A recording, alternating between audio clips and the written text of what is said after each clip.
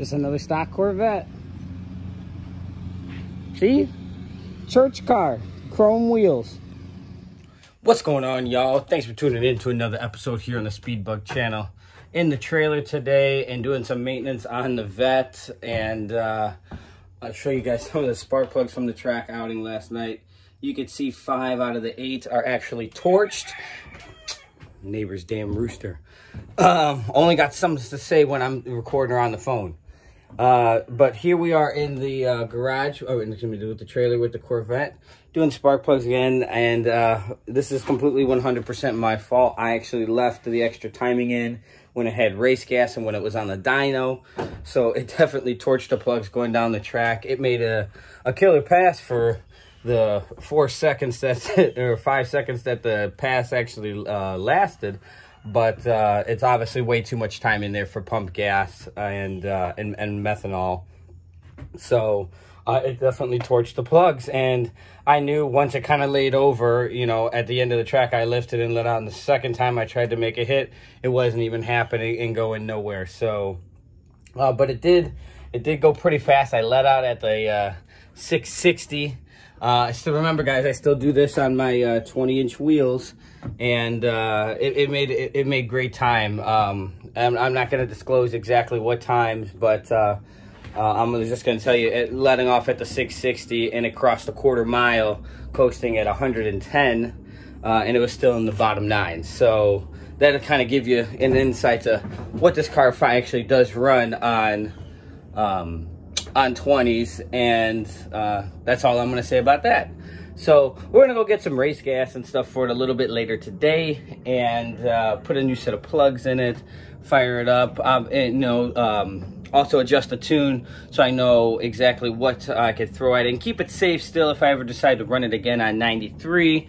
But it is gonna end up going to full race gas, no mixture anymore or anything like that. I used to run a leaded mixture, but the downside to that, I don't really feel like replacing my oxygen sensors all the time, and it's kind of a toss-up. Some guys, you know, whether it be a narrow band or wide band, you can get I don't know, sometimes 5,000 miles out of them, you know, 200-300 hours. And some other times, hey, 2-3 passes and then they're toast. There's really no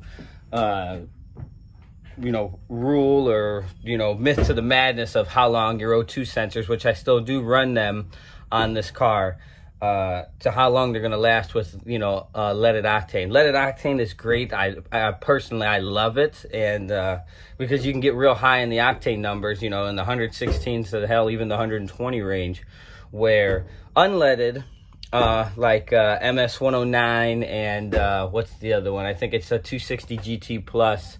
You know, they're like 104, 105-ish. Not a real big fan of the octane boosters, so have too much residue and shit that they leave behind inside of your combustion chamber and on your cylinder heads and on your valve seats. But so we'll just, you know, we're probably gonna end up running just full MS-109. Good thing it is oxygenated, but you know, maybe end up doing a little splash of a little lead here and there, just, you know, to keep it safe. But I'm probably not going to get too greedy again like I did with this time. And this is 100% my fault. I blame nobody but me.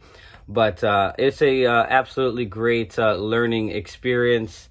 I was able to really push my car last night to see exactly how far I could really take it on 93 without any additive of race gas, which I've done a few times in the past. So stay tuned for an update on that. Snow White is still healthy.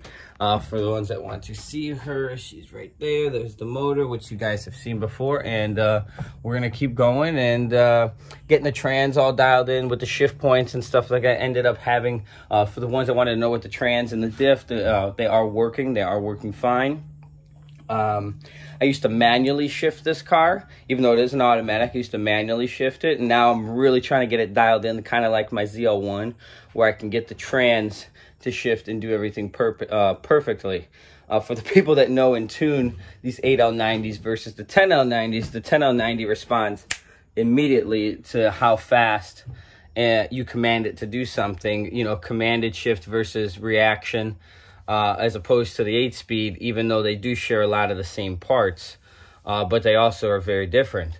And the 8-speed, yeah, don't get me wrong, it shifts fast. I've gotten it to shift at like between on the high side, you know, like the fastest ever is like, you know, 0.15, and you know, but maybe around 0.2,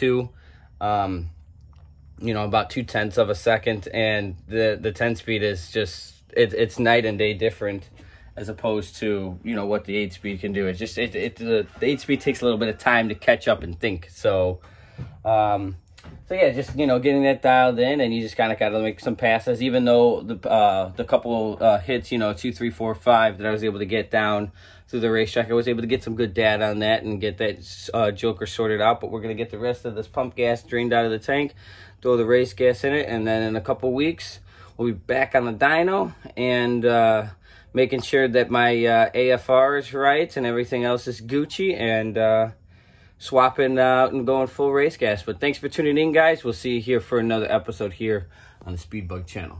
Peace.